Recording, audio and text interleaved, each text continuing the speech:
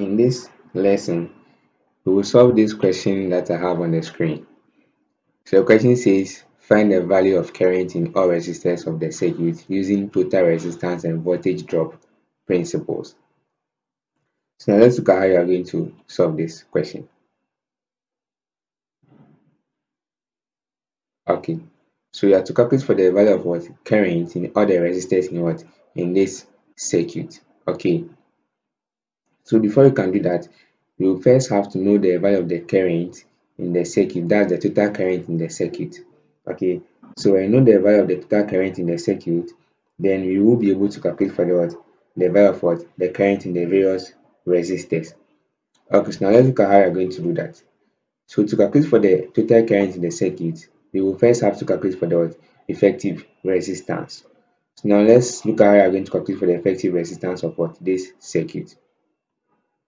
Okay, so looking at the circuit, okay, due to this empty path here, okay, the 5 ohms and then the 7 ohms resistors will be what? Short circuited, which means that what? No current will flow across this 5 ohms and then 7 ohms resistors. So therefore, we can exclude them from what? The circuit, because of what? This path here. Okay, it will create what? A path for the current to flow through. So therefore, the current will not flow across the 5 ohms and then the 7 ohms resistor. So we can what? Exclude them from what? The circuit. So I will redraw this circuit as I'm going to redraw the circuit. Okay, so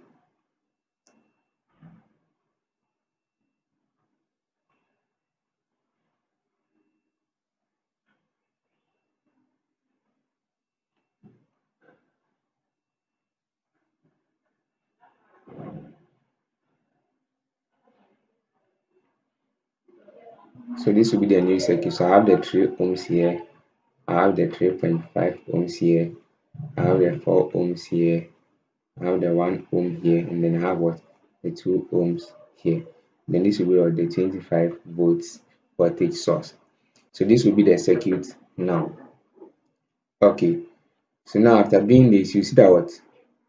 This 3.5 ohms resistor and then the 3 ohms resistors are what? In a series connection. So therefore, you can find an equivalent resistance for these two resistors.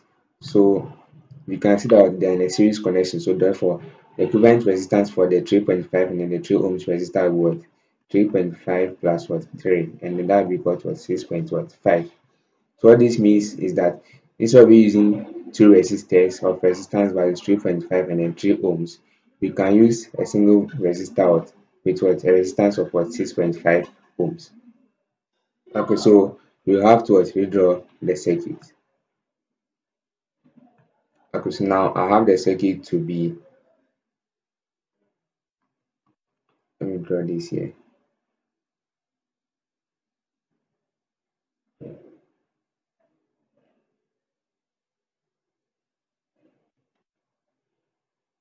Okay, then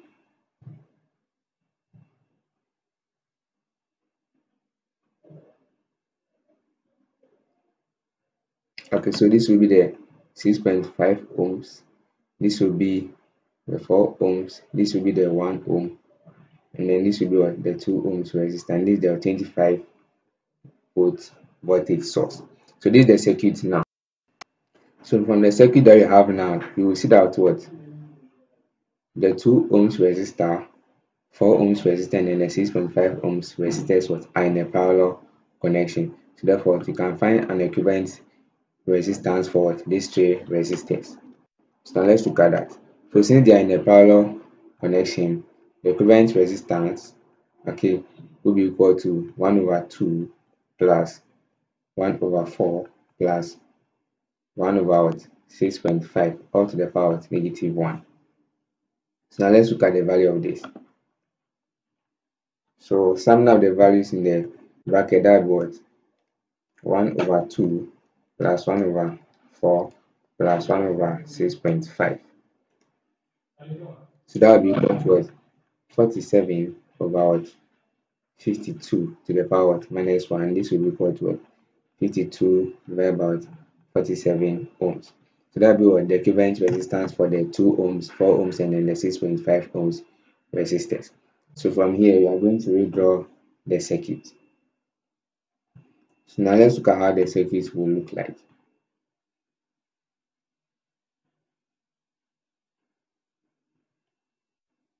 Okay, so now we have the circuit to be okay. It's not really cool.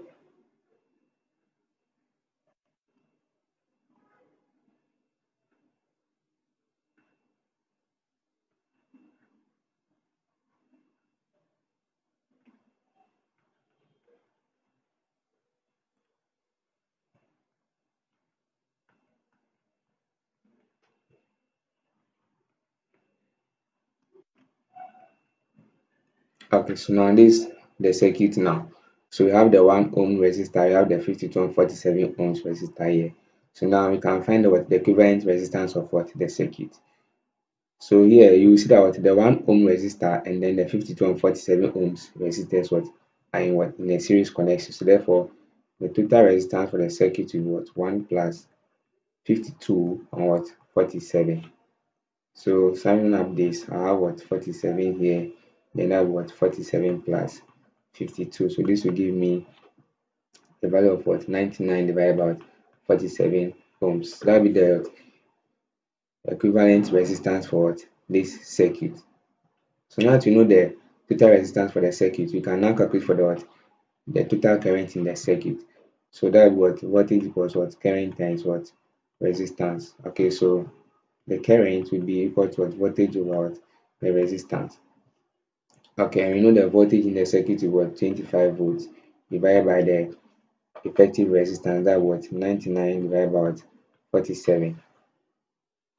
Okay,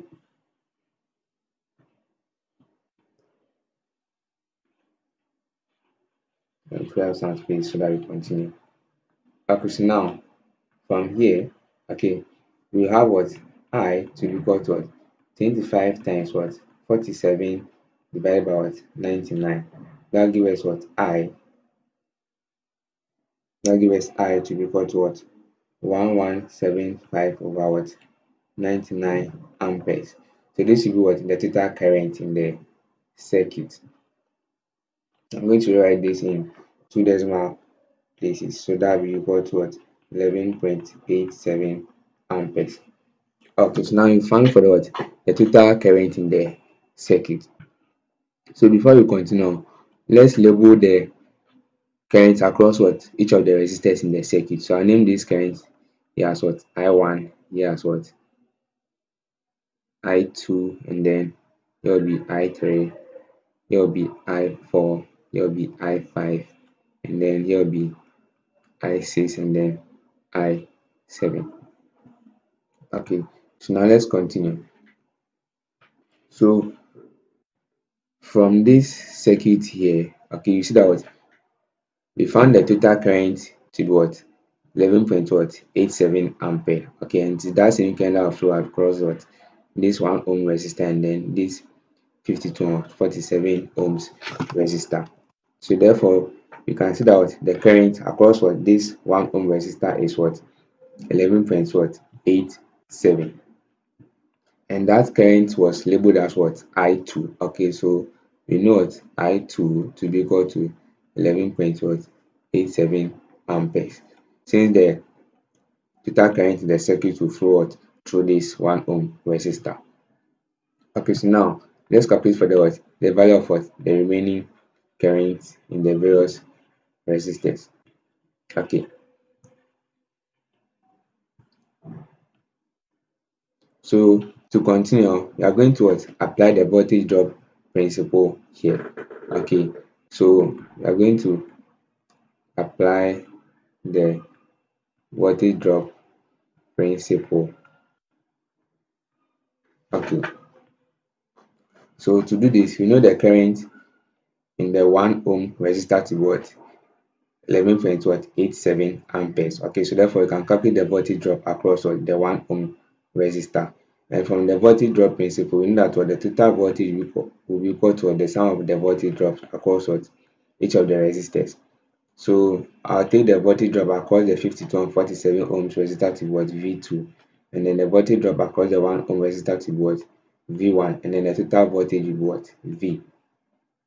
So if I want to find V2, V2 will be equal to what V minus what V1. Okay, and you know V2 be what 25 volts, but I don't know V1 yet. So let's find the value of what V1.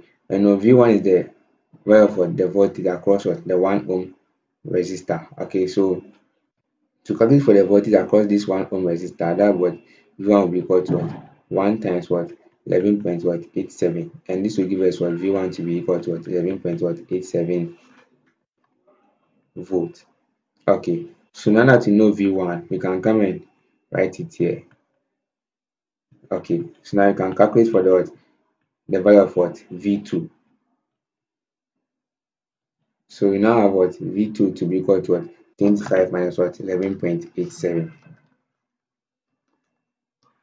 So now 25 minus 11.87 give me the value of what 13 volts. So that's what the voltage drop across what the 52 and what 47 ohms resistor.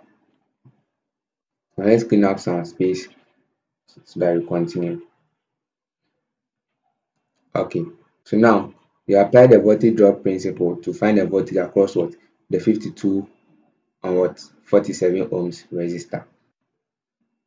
Okay, so coming back to this circuit here, okay, you know that what you got this 52 and 47 by what finding an equivalent resistance for the 2 ohms, the 4 ohms, and then the 6.5 ohms resistors.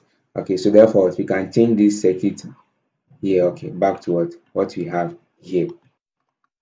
Okay, so what that means is that since we got this 52 over 47, okay, from this 2 ohms, 4 ohms, and then 6.5 ohms resistor, since they're in a parallel connection, then the voltage drop across this 52 and 47 ohms resistor will be the same as what the voltage drop across what each of the resistors 2 ohms, 4 ohms, and then what the 6.5 ohms, because what they are in what in a parallel connection, and then their equivalent resistance was what the 52 and what 47. So therefore the voltage drop across this resistor here will be the same as what the voltage drop across what each of the resistors I have here, which is the 2 ohms, the 4 ohms, and then the 6.5 ohms resistors. So therefore I can see that what the voltage drop across these 2 ohm resistor, okay, which are named what V sub 2 ohms, okay, will be equal to what 13 volts, and then the voltage drop across this 4 ohms resistor will also be what 13 volt, and then the voltage drop across the 6.5 ohms resistor will be 13 volt, because they are what in a parallel connection. Okay, so now you see that what you know the voltage drop values across what the 2 ohms resistor, the 4 ohms resistor, and then the 6.5 ohms resistor. So now you can therefore calculate for the value of what the current across what each of these resistors. So now let's do that. So calculating for I1, okay, I1 will be equal to what V2 ohms divided by what 2 ohms. Okay, because I calculate for the value of the current across of these 2 ohms resistor here. And you know the voltage across of the 2 ohms resistor to be what 13 volts. So therefore we have what I1 to be 13.13 divided by what the 2 ohms. So let's see the value of this. So 13.13 divided by the 2, okay, let me remove the ohms from there, divided by the 2 will be equal to what 6.565 amperes. Okay, so that was the value of what I1. So therefore we found what I1 to be equal to, I write this in what 2 decimal place, so that was 6.57 amperes. So that's what the value of what I1. Okay, so now you can find what the current value across what the 4 ohms resistor also, which will be what I3. So now let's look at how you're going to find I3. Okay, so to find I3, we know that what the voltage drop across what this 4 ohms resistor here is what also what 13 point what 13 volts. Okay, so I3 will be equal to what V4 ohms divided by what the 4 ohms what resistor, and this will be equal to what 13 point what 13 divided by what 4. So let's see the value of what I3. So 13.13 divided by 4 will be equal to what 3.2825. So therefore what we have I3 to be equal to what 3.28 amperes. Okay, I wrote it in what two decimal places. So now that you know the current value what across what the 4 ohms resistor, let's calculate for the what current value across what this 6.5 ohms resistor here.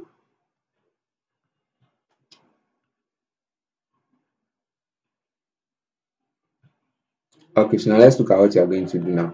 So you see that what we got this 6.5 ohms resistor here by combining with the 3.5 ohms and then this 3 ohms resistor here, since they are what in a series connection. So what this means here is that the current across what this 6.5 ohms resistor will be the same as what the current flowing through this 3.5 and then this 3 ohms resistor. So therefore when you find the current across what the 6.5 ohms resistor, that will be the current what across what these two resistors here. So let's look at how we're going to find the current across what this 6.5 ohms resistor. So let's say that current is what I 4 comma what 5. Okay, let me name it I 4 comma what 5. So that will be equal to what V 6.5 divided by what 6 point what 5. So that will be what 13 point what 13 divided by what 6 point what 5. So 13.13 divided by 6.5 will give me the value of what the current is what 2.02. So that was the current across what this 6.5 ohms resistor here, and it is that same current that will flow across the 3.5 ohms resistor and then the 3 ohms resistor. So therefore we see that what I4 equals 2.02 amperes and then I5 equals what 2.02 amperes. And looking at I6, since the resistor there was short circuited, it means no current flow through, so the current there was 0 amperes, and then same for what I7 also. Okay, so that's all for this question.